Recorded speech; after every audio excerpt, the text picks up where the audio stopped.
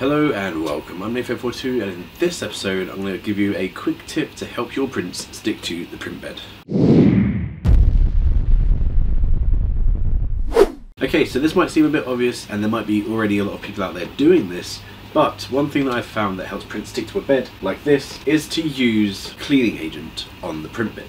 Now, it may sound very obvious and it probably is, but what you need to do, you need to go out, you need to get some microfiber cloths. You take your microfiber cloth, and you get some isopropyl alcohol. You can use any kind of isopropyl alcohol. We have this one, there's also another one which I've just put into a different type of jar. Put a little bit onto the cloth, rub that down onto the Prusa i3 Mark III surface, and then after that your prints will stick a lot better. Now obviously there's a lot of other things that can factor in issues with this. You could have bad calibration, all this kind of stuff. If you're having issues like that with the Prusa i3 Mark III, then do let me know in the comment section below. One thing that I found that helped a hell of a lot was to just re-go through all the configuration, because it had been a very long time since I last configured the printer. I'm guessing things do kind of change over time. I recalibrated it.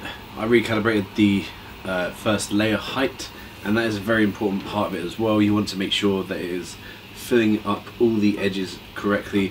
There is a file that I will link in the section below which I use on, which I found on Thingiverse, which actually just creates a flat square on the print bed.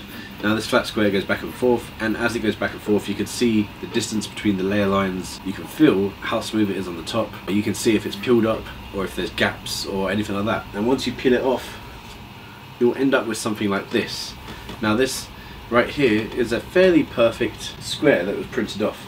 I'll probably talk about this in another video anyway, but yeah, if you get gaps like over this side, that's an issue. If you have it perfectly smooth like over this side, that's really good. Now the side that was on the print bed, that was actually on the printer, is nice and smooth. It feels like paper.